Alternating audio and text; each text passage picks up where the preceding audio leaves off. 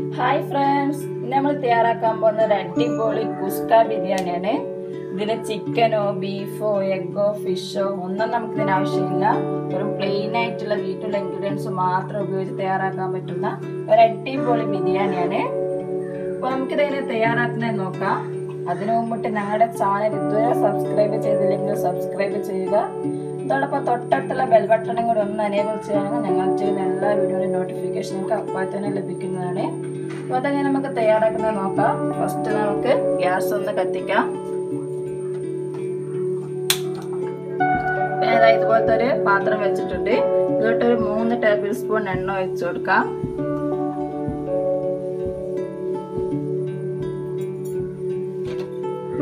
അതോടൊപ്പം ഒരു 2 ടീസ്പൂൺ നെയ്യ് ചേർത്ത് കൊടുക്കാം.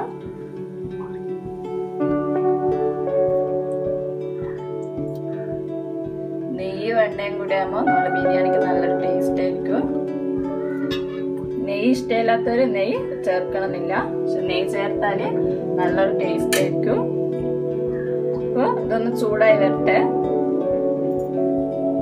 എണ്ണ നന്നായി ചൂടായി വന്നിട്ടുണ്ട്. ഇതിലോട്ട് കുറച്ച് കറുവപ്പട്ട ചേർത്ത് കൊടുക്കാം, കുറച്ച് ഏലക്ക, കുറച്ച് ഗ്രാമ്പു,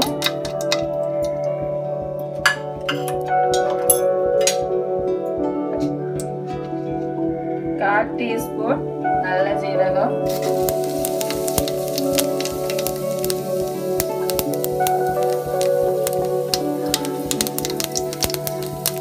1/4 ടീസ്പൂൺ ജീരകം ചേർത്ത് കൊടുക്കാം.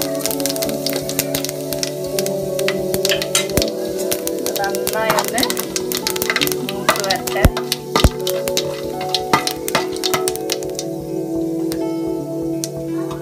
നന്നായി ബ്രൗൺ കളർ വന്നിട്ടുണ്ട്. ഇതിലോട്ട് നമുക്ക് 2 വലിയ സവാള കട്ട് ചെയ്തെടുത്തതാണ് നമുക്ക് ചേർത്ത് കൊടുക്കാം.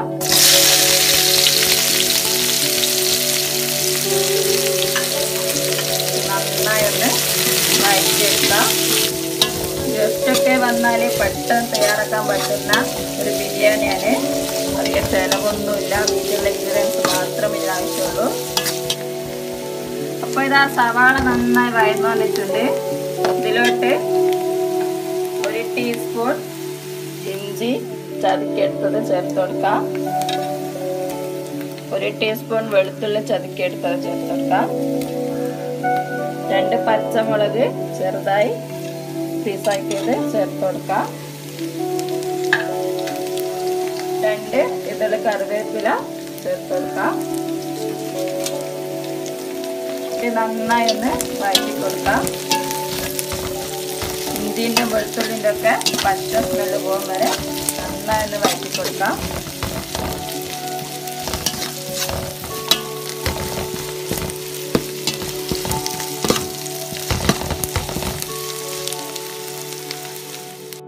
അപ്പോൾ ഇത് നമ്മുടെ ഇഞ്ചിയും വെളുത്തുള്ളിയൊക്കെ നന്നായി വഴന്നു വന്നിട്ടുണ്ട്. ഇതിലോട്ട് ഒരു 3 തക്കാളി ചേർത്ത് കൊടുക്കാം. ഉള്ളിനെക്കാട്ടും കുറച്ച് കൂടുതൽ തക്കാളി എടുക്കണം. അവിടെ 3 തക്കാളിയാണ് എടുത്തത്.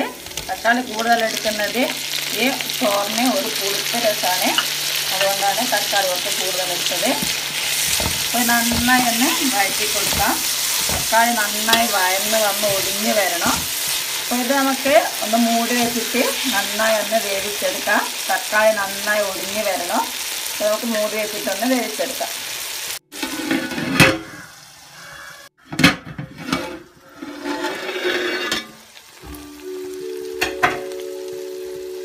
ഇത് നമ്മൾ തക്കാളി നന്നായി വെന്ത് ഒഴിഞ്ഞ് വന്നിട്ടുണ്ട്. ഇതുപോലെ വരണം. തീ ഒന്ന് കുറച്ച് വെച്ചതിന് ശേഷം നമുക്ക് ഇതിലോട്ട് മസാലപ്പൊടികൾ ചേർത്ത് കൊടുക്കാം. ഞാനിതാ 1 ടീസ്പൂൺ മുളക് പൊടി ചേർത്ത് കൊടുക്കുന്നുണ്ട്. 1/4 ടീസ്പൂൺ മഞ്ഞൾപ്പൊടി,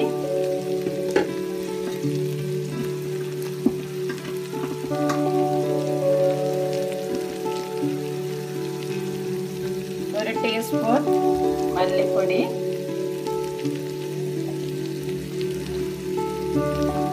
1/2 ടീസ്പൂൺ കുരുമുളക് പൊടി,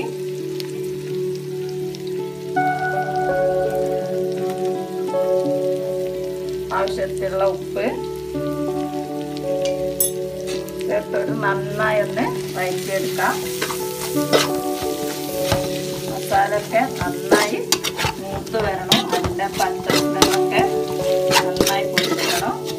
നമുക്ക് നന്നായി ഇതൊന്ന് വഴറ്റി കൊടുക്കാം. നിങ്ങൾ ഓരോരുത്തരുടെ എരിവിനനുസരിച്ച് നിങ്ങൾക്ക് മുളക് പൊടി കുരുമുളക് പൊടിയൊക്കെ ചേർക്കാവുന്നതാണ്.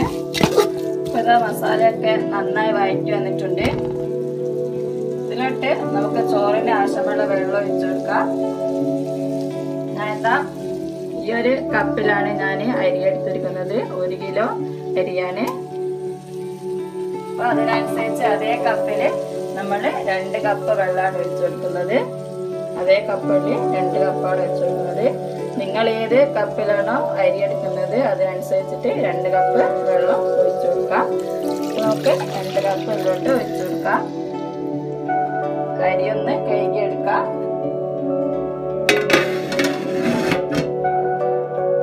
അപ്പോൾ ഇത് നമ്മുടെ വെള്ളം നന്നായി തിളച്ച് വരുന്നുണ്ട്.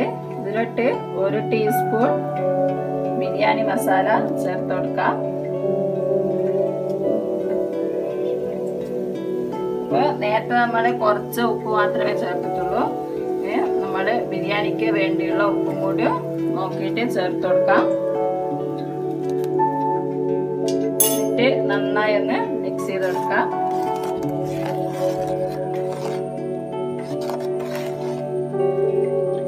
ഞാനൊന്ന് ഉപ്പുണ്ടോന്നൊന്ന് ടെസ്റ്റ് ചെയ്ത് നോക്കട്ടെ. അപ്പോൾ ഉപ്പ് റെഡിയാണ്. അപ്പൊ നമുക്ക് ഇതിലോട്ട് നമ്മൾ കഴുകി വെച്ച അരി ചേർത്ത് കൊടുക്കാം.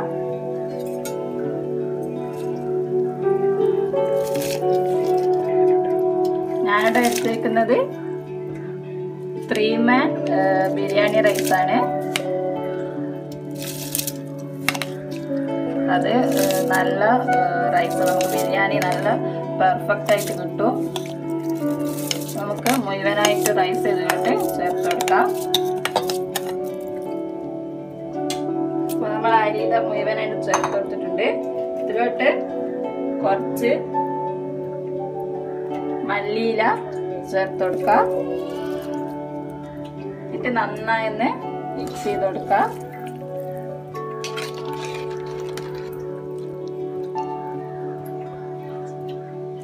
ഇപ്പോൾ തന്നെ നല്ല സ്മെല്ല് അടിക്കുന്നുണ്ട്. നമുക്കിതൊന്ന് വേവിച്ചെടുക്കാം.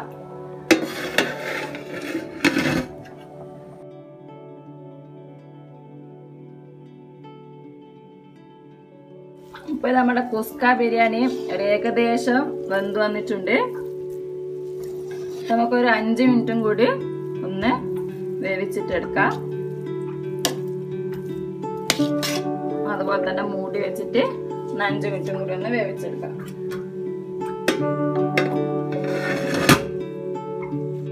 അപ്പൊ ഇതാ നമ്മുടെ കുസ്ക ബിരിയാണി ഇതാ റെഡിയായി വന്നിട്ടുണ്ട്. ഇതിന്റെ മേലെ നമുക്ക് കുറച്ച് മല്ലിയില ചേർത്ത് കൊടുക്കാം.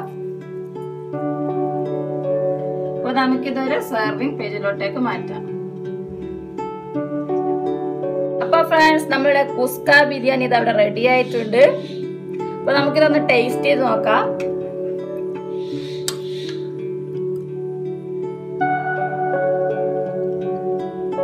സൂപ്പറാണ്, നല്ല ടേസ്റ്റ് ഉണ്ട്. നമ്മുടെ ചിക്കൻ ബിരിയാണിയുടെയും ബീഫ് ബിരിയാണിയുടെയും ഒക്കെ അതേ ടേസ്റ്റ് നമുക്ക് ഇതിൽ കിട്ടുന്നുണ്ട്. അപ്പോൾ വീട്ടിലുള്ള ഇൻഗ്രീഡിയൻസ് മാത്രം ഉപയോഗിച്ച് തയ്യാറാക്കാൻ പറ്റുന്ന ഒരു അടിപൊളി ബിരിയാണിയാണ്. അത്ര ചിലവൊന്നുമില്ല. അപ്പോൾ ഇതെല്ലാവരും വീട്ടിൽ ട്രൈ ചെയ്ത് നോക്കുക. അപ്പോൾ ഞങ്ങളുടെ വീഡിയോ ഇഷ്ടമായെങ്കിൽ ലൈക്ക് ചെയ്യാനും ഷെയർ ചെയ്യാനും മറക്കരുത്. അപ്പോൾ അടുത്ത വീഡിയോയിൽ കാണുമ്പോഴേക്കും ഗുഡ് ബൈ.